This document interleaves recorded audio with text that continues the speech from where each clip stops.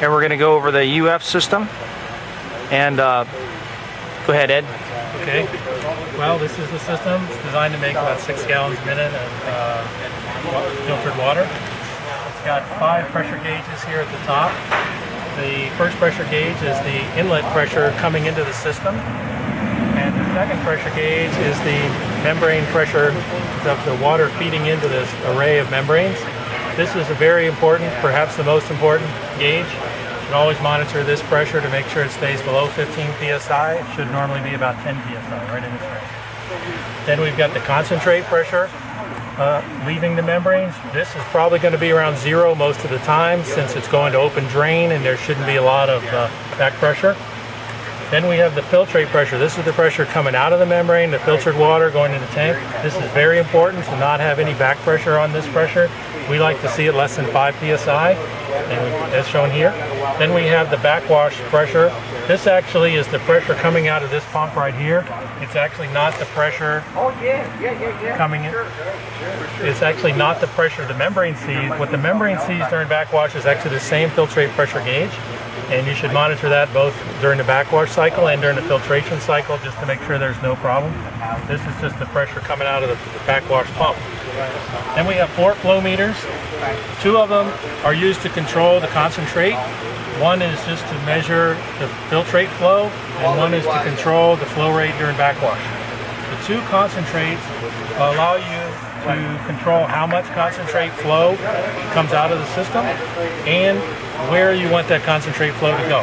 One of them this first one, what we call the recycle flow, allows you to control how much flow of the concentrate goes back into your raw water tank. You don't have to put any back in your raw water tank, but you can.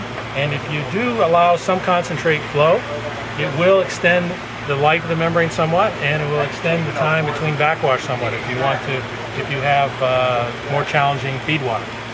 If you don't want to recycle the water back to your tank, you just want to send it to open drain, use this flow meter, open it up, and you can divert your concentrate to drain. My recommendation is that if you're going to use wastewater feed, reclaimed water feed, you need to have some flow across one or both of these flow meters. Don't run the system with 0 on both. You can run 0 on this one if you recycle. You can run 0 on this one if you run the drain, but don't run 0 on both. The filtrate should normally be around 6-7 gallons a minute. You can regulate that by opening and closing this flow control valve right here and by adjusting the concentrate valves here to concentrate back pressure. Normally, if you adjust this valve to about 6-7 gallons a minute, you'll be at about 5 to 10 psi feed pressure, and that's where you want to leave it. Then here we've got some sample valves where you can check the water quality at different points in the system. This is in the feed, this is the concentrate, this is the filtrate. What's the other way to adjust this flow? One is with the red valve here. This regulates the amount of water that comes into the membrane. Okay. Basically, all the water coming into the membrane is going to try to be filtrate. So if you control that, you're going to get what you get here. You can make the membrane make a little bit more filtrate by making more concentrate back pressure by closing these down. But as I mentioned earlier, you don't want to close them all the way off. You want to have some concentrate flow here. I would suggest, half a gallon a minute to a gallon a minute at least. Okay. Then we have the control system here, which allows you to operate the system manually or automatically. The primary switches you're going to use are these 2 switches right here. There's one that controls the overall system operation, and there's one that controls the backwash. If you want to run manually, you put these switches in hand mode.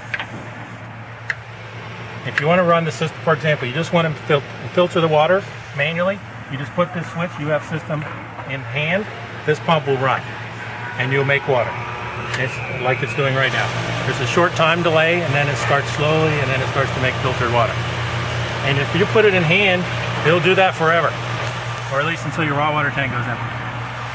Okay, it won't. Okay, if you put it in hand and you put the backwash pump in auto, it will backwash automatically, but it will keep running. As soon as the backwash is over, it'll run again and run again. It won't ever care how full your filtrate tank is. It'll just keep running, overfill your filtrate tank, doesn't care, it's just gonna run. If you want it to turn on and off automatically, based on the level of water in your filtrate tank, you put this in auto. And if your filtrate tank is not full, the system will fill it up. And if your filtrate tank is full, it will stop automatically. So this is, under normal conditions, you're going to put both of these in auto and you're just going to leave it alone. And then it's going to run until the filtrate tank fills. Then it's going to, when the filtrate tank drops, it's going to start again. When backwash, it's going to backwash, then stop, system's going to start. It's just all going to do it all automatically. Is that with this in filter position? When these are in auto, this switch has no function whatsoever. Okay. This switch only allows you to control the operation when it's manual. If you want to manually say, I want to backwash this right now, I'm going to make it backwash. You can put this in backwash and you put this in hand and it'll force it to backwash. If you want to say, I want to run right now, I don't care about any tanks, I'm going to control this manually, put this in filtration mode, put it in hand, and make it run in filtration mode. So this only is functioning in manual mode. And when you're in hand? Correct. In the system main power? This is just your main on-off switch. When you want this, when you're not going to use the system, you can turn it off. Anytime you want to run the system, whether it's manual or automatic, you have to put this on, and then the power light will be on. You have your two fault lights here. If you have, for any reason, you have your pump start to draw too much current, one of these will trip. You'll have to reset the system. And you have your indicator lights on your tanks. You've got a raw water tank low level, so if your raw water tank is too low, we don't want to run this pump dry, it'll stop automatically. If your filtrate tank gets too low, same thing, we don't want to run the backwash pump main dry, so it will stop.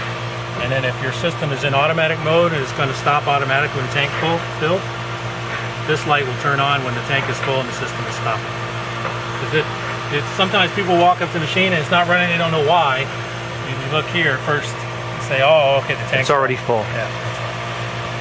Okay, that's for the main automatic function. Basically, you're going to, from an operational point of view, you're going to adjust these valves. You can adjust that valve. Everything else is going to be, once you get it adjusted, you can leave it alone and just let it run automatically. What positions should all these valves be in normal running? All the manual ball valves, as a rule, should be open, with the exception of this drain valve right here. This is to manually drain the valve if you want to just drain the system out. It's for maintenance purposes. Okay. That'll take all the water out of the membranes themselves. Correct. That's just for maintenance purposes. All these other ones are just to get, this valve over here is allowed so you can take your concentrate back to your raw water tank. This is your main inlet from your raw water tank. So all the raw water tank connections are on this side. All the filtrate and drain connections are on this side. So this is from the filtrate tank, your filtrate out to your filtrate tank, your drain, and then that's your main drain over there. This is to drain the membranes, that's to drain the whole, to drain your concentrate and backwash and everything that goes out. Okay. Those are your 4 connections on this.